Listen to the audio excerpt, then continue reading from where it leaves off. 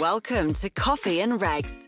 I was thinking about, how this applies right now to asset managers. And for example, one question might be, what would somebody sitting in a compliance office of an investment manager now look to as a future date to be aware of? So if they were thinking, okay, what do I next need to look out for ESG concerns if I'm at an investment manager? And it could be with regard to any one of those regulations. They might not even be aware of all the terminology that you just described, such as the corporate, the CSRD, corporate sustainability, corporate, I think it was the reporting directive, corporate sustainability reporting directive, and how that might amend the non-financial directive that you talked about. And then you also separately mentioned the SFDR and the taxonomy regulation.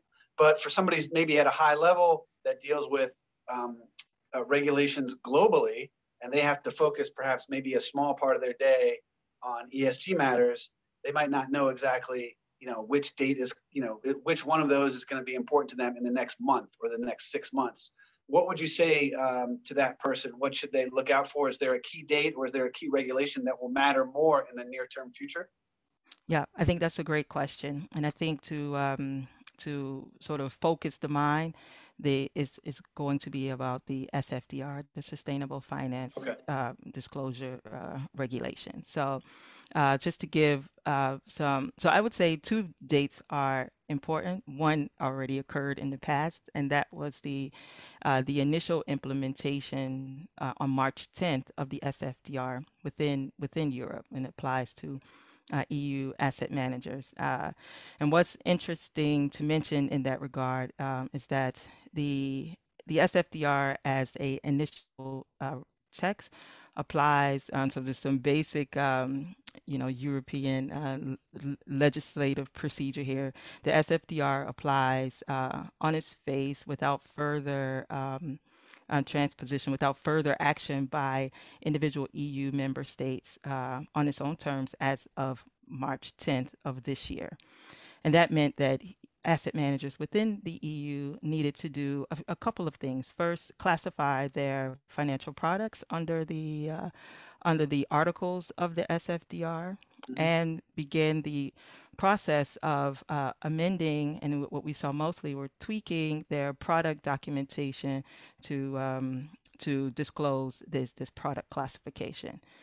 The SFDR went into effect, however, before the detailed technical standards were available to the market, and before those have come into effect.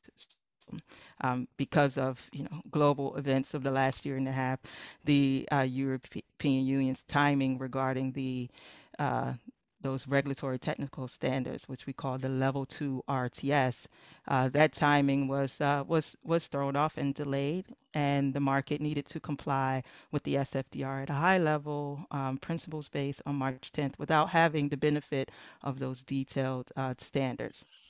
So the next date that I think firms should be paying attention to is indeed the detailed regulatory technical standards that should be coming, I would say, really any day now. So in a sense, the European bodies are still overdue.